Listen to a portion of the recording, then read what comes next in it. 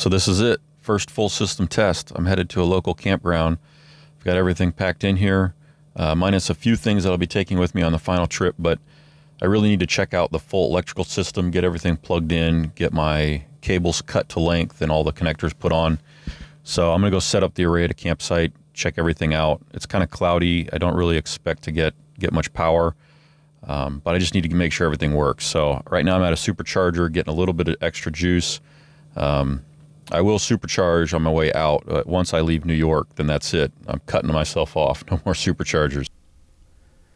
So I got a chance to lay out the panels. This is one of 4 strings, and putting the tent pole structures in the panels was actually not as bad as I thought.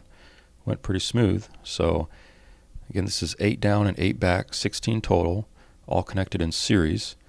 And you can see here the tent pole is just going real nice and quick. And I'm not staking them here or anything. I'm just going to set it up. And I'll kind of play it by ear. If it looks windy or I'll check the weather, I might stake it. But if I don't have to, I might just leave it like this. In the grass, they kind of stay pretty secure. And it doesn't take nearly as long as I thought it was going to take. Okay, so I'm still testing. I'm getting this setup done. It looks really cool. It's so cloudy, I'm not getting much power. I think ideally the panels should be at about a 42-degree angle, and they're at maybe 45-ish right now. I just checked with my phone, but they're all a little different because they're on different parts of the slope, and I can always adjust it. But this is really just a test. It doesn't hardly matter, it's so cloudy.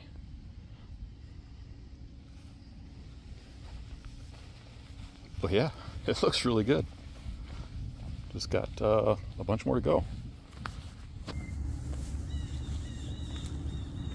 Okay, now I got to show you these connectors. They're made by TE Connectivity, and when I worked for General Motors, this company made a lot of the connectors inside of transmissions. So they're rated, or they know how to design at least connectors for extreme temperatures and extreme environments. So I'm going to show you how this works. You don't need any special tools. Simply take your PV wire and you cut it. There's no stripping involved, although I did find it's a little best if you make sure this tip is a little straight. And then there's a line here. Put the wire to the line, and that's the proper length. So I'll move my hand back, and then you insert it to that length. So right to where my finger was, like that. And then crimp it. Like that. And you're done. That's it. That's all there is to it. Look at this connector. See that? Gets nice and flush there, and you're done. It's called an IDC connector, insulation displacement connection, or connector. And what it does is when you crimp it down, it actually splices through the insulation and gets a really good connection to the wire, and it secures it in place. So now you're completely sealed up, you're ready to go. No special tools, all you need is a wire cutter. Really cool stuff. Solar Lock 2.0, and I'll show you the part numbers here.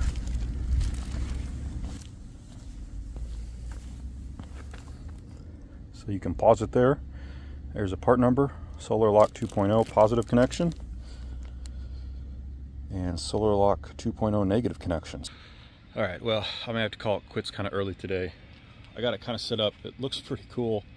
One is just laying flat, one is up on the stands, and this is just 2 of 4 strings. So I should have 2 more over there, but it is so cloudy right now that I'm not getting anything. But I was able to check out all the circuits, so I plugged it into all the connections I have on the inverter, and everything worked out. The polarity's correct on everything, so I should be good to go once the sun comes out.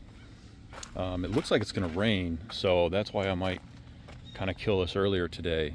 I don't get any cell signal out here, so so I do, however, have data in the car here. So I go to a browser here, go to windy, and maybe I can check out the forecast here. I actually get a really fast connection, and it looks really sharp here. So and we'll play the forecast and we'll see.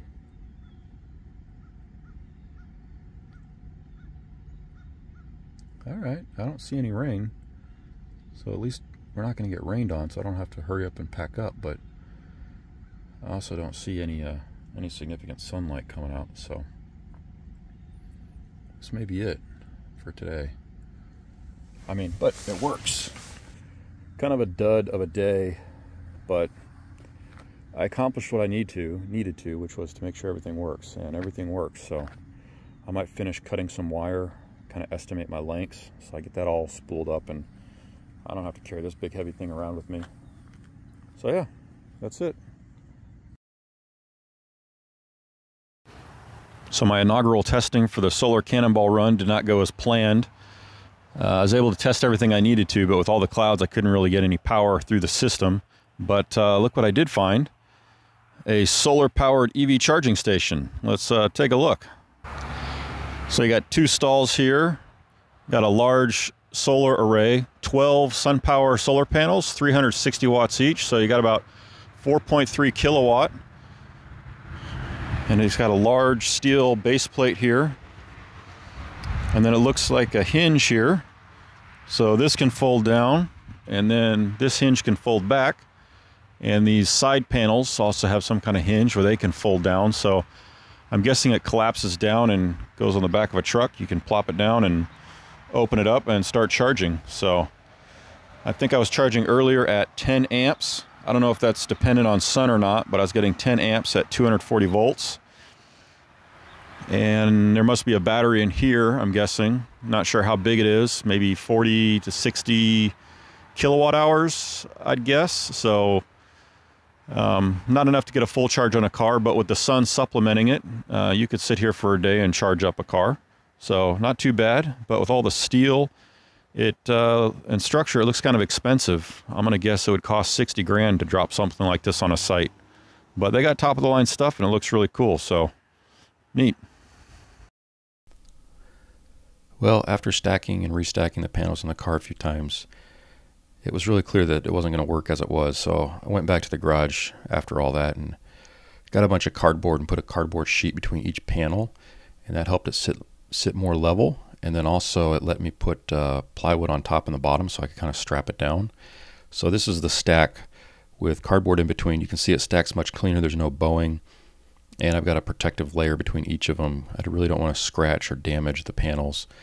The front side has actually got a pretty thick coating I'm not too worried about. It's the back side of the panels really thin, where the individual Maxeon cells are kind of adhered to the back surface. And I really don't want to gouge across the back. If I got any kind of debris or rock between panels and then stacked them up like this, I could see some problems. So with a cardboard sheet between each of them, it makes the overall stack a little higher, but I feel a lot more comfortable with just the security of everything. So I stayed up late last night putting all this together, and this is the final result. So I think I'm ready. I'll pack it all in the car tomorrow and hit the road. So thanks for watching.